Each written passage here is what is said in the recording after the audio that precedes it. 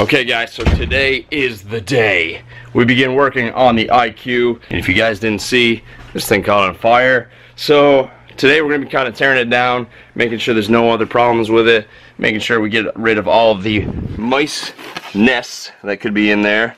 Look at this, now that it's not frozen anymore, you can really see what ignited the fire. If you didn't see that video, it's a good one, check it out. So yeah, we're just going to be tearing it apart, checking things, cleaning the carbs, yeah, just going through the whole sled, making sure we have no more problems down the road. So that's what's up, my friends. Let's get this video jamming. What I want to show you first is actually this right here. So we'll see if I can get it on video, but check this out, what I found here. So you guys hear that? Some things rattling around there. It sounds like a mouse nest in here, just as I suspected. I can't really tell because it's, you know, closed off kind of on both sides, so I can't really tell, but I definitely hear something. It feels like a good amount of stuff crammed in there, so that is kind of what I suspected and might have been the problem, if not the mouse nest that was kind of tucked away in the belly there of the sled. But check that out.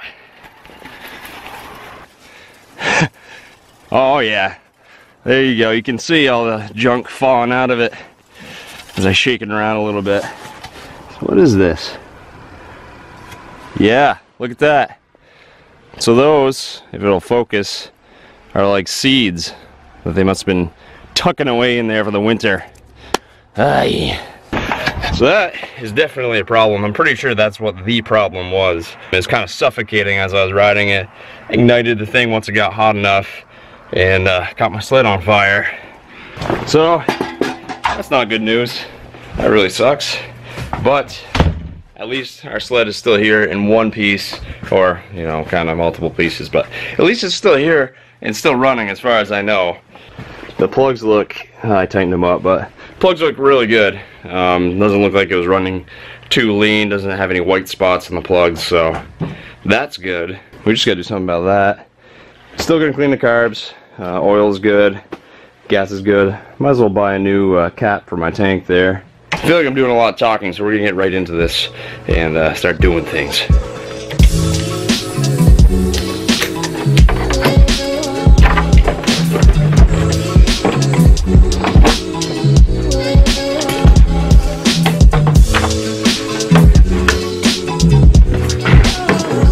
It's not very often you have to use monkey wrenches on a snowmobile, but this is one case where you do.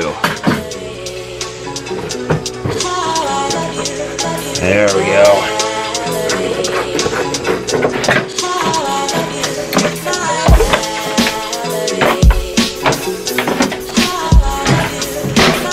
Alright, so we got that top plastic off. Looks a little more rugged right now. I'm just gonna get to the air box now so I can get to the carbs. It's so cramped in here. I gotta start pulling things apart and figuring out how I'm gonna do this.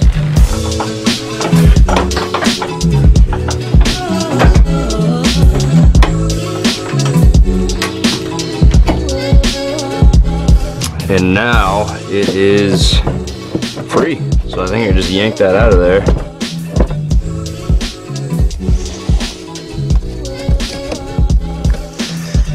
Man, not a lot of room to play with down here. Gotta get a Phillips. Yeah.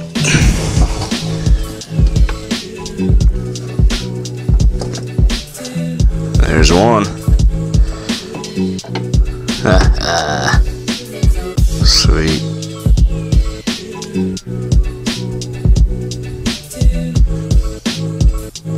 Doesn't look too bad from here. So this is kind of my first time using the GoPro to show you guys me taking this apart. Let me know if you guys like it down in the comments. You'd rather just see me do this than the handheld stuff. Let me know. I always want your feedback to know how I can make these videos better. Yeah. Sweet. So we got the carbs out, and now we can go clean these up. Alright, so once again, down in the bomb shelter here, about to take these carbs apart. I got my tools ready, and we're gonna do this thing. See how bad these carbs look.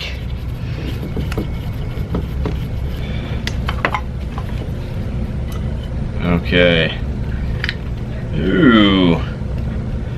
Alright, so not the cleanest. You guys can see that. A lot of gunk built up in there, some green stuff. That's nice. Smells a little funky. So definitely time to clean them. There's a little bit of water in there. I'm also getting some bits and pieces of something down in there. So it was due time to clean them. I should have done this before. I was being lazy one day and I didn't do it, thinking that, you know, it's gonna be alright, but I definitely should have cleaned these before, so that was definitely my fault, and I'm dealing with the consequences now, we should say. But yeah, we're gonna clean these up, make them real nice. Floats still work, so that's good. We'll clean up the jets too. We're gonna tear this thing apart. Hello. So I'm gonna put this mask on. It's gonna be harder to hear me because I'm wearing the mask, obviously, but I had a wicked headache last time I took the carbs apart on the MXZ, and I don't want to have a headache anymore. So I'm wearing this mask, and this actually, there's a story behind this. I know I'm missing one of the things, but there's a story behind this mask. I'm gonna keep working. As I'm working, I'll tell you the story. So the story behind this mask, okay, so a long time ago, you guys know my friend Travis, aka the Road Hermit. So a long time ago, back when we were first really getting into snowmobiles, we were making videos. So we would make these videos, and they weren't that great. They were honestly, like, if you guys watch them now, they would be just stupid. But we started making videos and started contacting some companies. And one of the companies was RZ Mask. So that's what I'm wearing right now, is an RZ mask. And they were like, hey, we like what you're doing. Sounds cool. We'll send you some masks. You promote them in the videos. So way back when, like many years ago, Travis and I actually had a sponsor. Not a paid sponsor, but just a, you know, they gave us a product. They gave us some deals on the masks and whatnot. So we had a sponsor for the videos we were making way back when. We kind of just did them for fun at the start, just to show friends and stuff. But yeah, so that's the story behind this mask. Thought you guys might think that's pretty funny, considering many years later I'm still making videos and now they're kind of taking off. So it's pretty cool to look back on that stuff. So you guys can see exactly how dirty this thing is. Right there, the bottom of the bowl is really dirty, but you can see there's kind of a film built up on everything, a greenish, whitish film. The jets, I got everything taken apart right now. The jets look pretty decent. We're still gonna blast them with a carb cleaner, but yeah, definitely was time to clean these puppies. So I'll get my retro vintage 1940s carb cleaner can, and we're gonna blast it. I don't have an extra gasket for this. I wish I did. I never think to do it. So we're gonna put it together. If it leaks later on, we'll deal with it, but I'm gonna just reuse the gasket. You're not supposed to. I don't recommend you do that, but that's what we're gonna do because we don't have one. Hopefully I got enough in this can. Watch your eyes. You can also see a lot of water down below. I don't know if you guys can see that kind of pooling up over there. Quite a bit of water was still left in the carbs. So good that we're doing this.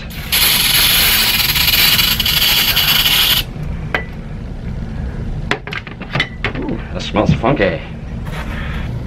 So I just went ahead and took apart the other carb. This one's not nearly as bad as the other one. You can still see some green slime underneath there, but not nearly as bad. Some water came out, probably still a little bit in there. I'm gonna soak this one. I'm gonna spray it and then soak it. I got this one soaking with all the components inside the bowl there, so I'm gonna let that sit for a bit, and then we'll do the finishing touches, probably take a rag and clean the rest of it, but I'm going to shoot this, let it soak, and we will go from there.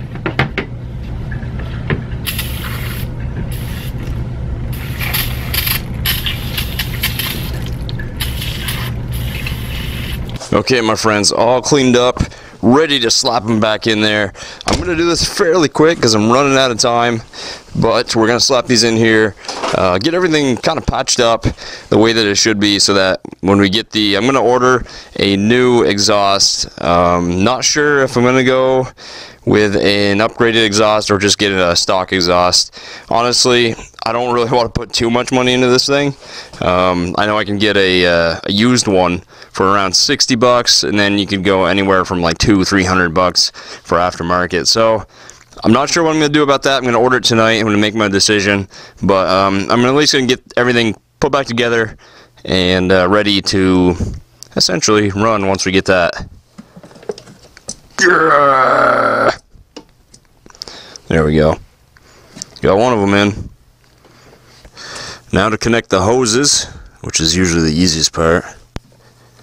The hard part might be getting the air box back in there. We'll see. It's not too hard to get these in there, but it's just shimmying it down in the bottom might be a little bit difficult because there's not a whole lot of space here.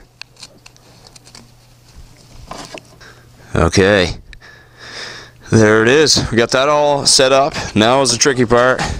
We're gonna go ahead and try and sneak this in there and brush it off a little bit. I tried to clean these boots up a little bit. They're a little sticky, but I think I got most of it. The rest will just have to deal. Oh man, this is gonna be fun. Man, how are you supposed to get that in there? I knew when I was yanking it out of here that it was gonna be difficult. All these wires. And then once I get it down there, it's probably gonna pop the carbs out. It's gonna pull the hoses and whatnot.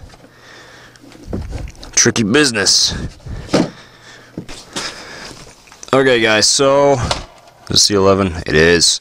So right now I'm in the process of taking the seat off because I think it's gonna be easier if I take the seat off in the tank and push it forward, or backwards I mean, and then I could put the air box in there and then pull the tank and seat forward after that. So I'm going to give that a shot because I'm having a, oh, there goes my light.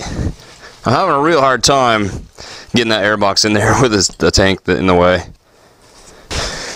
Oh man, tight corners in here. We got a boat, we got motorcycles.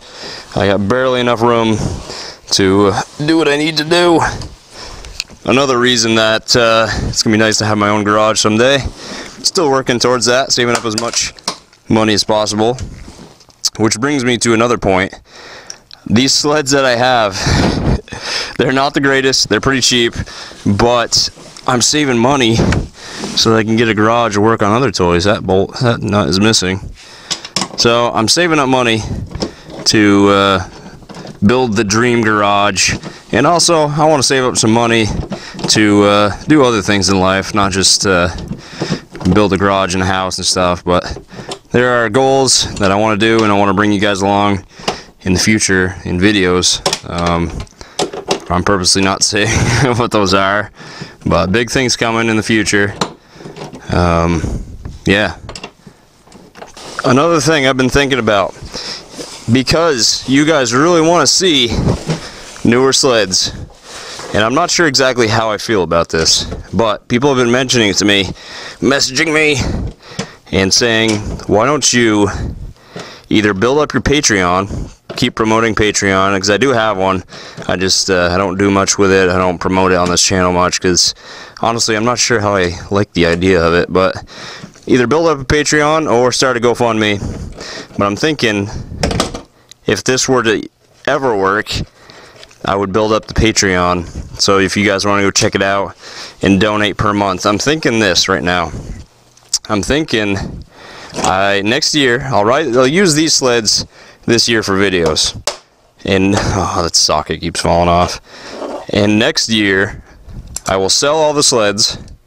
Maybe keep the old MXZ that started this whole thing, but sell most of the sleds, put all that money towards a new sled, and also whatever money I get monthly from here until then, I will put towards the snowmobile. And depending on how much money I have, will depend on what kind of snowmobile I can get. So that's what I'm thinking. If you guys are interested in that idea, let me know down in the comments. I really want to know what you guys think.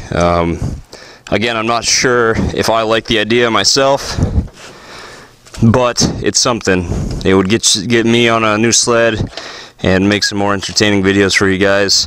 I'd also like to take a road trip to out west and actually ride in some deep powder. Actually do real riding, because Vermont, we can't really do real riding. But I don't have a reliable sled to do that. So yeah, let me know in the comments, guys. I'm running out of breath. Whew, I gotta get a different socket for that, or a wrench. But let me know down in the comments, guys. I want to hear what you think about that idea. Maybe it'll be up by the time I put this video. I'm still not sure. I kind of feel weird about the whole situation and people just giving me money like that. But let me know what you think down in the comments, if you think it's worth it for people to pay money for me to get a better sled, make better videos for you guys, etc. Let me know in the comments.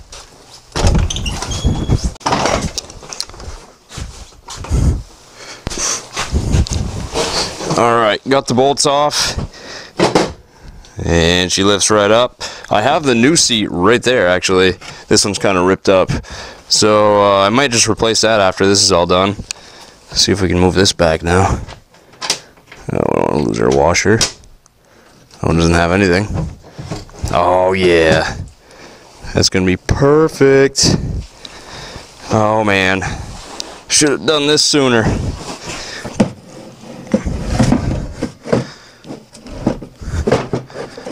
Look at that business. Huh? Let me get the light over a little bit. Look at that. Man. Like a glove. Name that movie. What's the quote? 10 points if you can name it in the comments. Oh, we got it. Okay guys, so got the airbox back on there. Check it out. Nice and snug, bolted it down. Everything is perfect. Got my choke here, which I'll put on the plastics and everything after. I haven't even bolted down the tank yet. I'm going to replace the seat, but I'm going to be late. Got to go hang out with somebody tonight, so I got to do that later. Maybe next video, I'm not sure. I'll piece this thing back together, but I literally got to run in like 5 minutes. So thanks for watching this video. Hope it was entertaining. Yeah, we're going to continue this thing later. We diagnosed the issue, pretty sure. Mouse nest we heard in the exhaust. So I got to buy a new one of those. Probably going to do that tonight. Let's see. Clean the carbs, so that's another issue we don't have to worry about. Nothing was in the airbox. No mice nests in there. And yeah, so pretty much we know what the issue was. I still have to clean all this stuff out. But we know it was a mouse nest in the exhaust. So thanks for watching this video. Hope you guys enjoyed it. Again, just me tinkering, but I know you guys love these videos, so I'm going to keep doing them. I got plenty of things to tinker on. So again, thanks for watching, guys. I hope you enjoyed this video. I'll see you next time. Be sure to check out the links in the description. My social media, I really want to build that up. Add me on Instagram, Snapchat, Facebook, Twitter, all that stuff. I got it all. So thanks for watching, friends. I'll see you next time.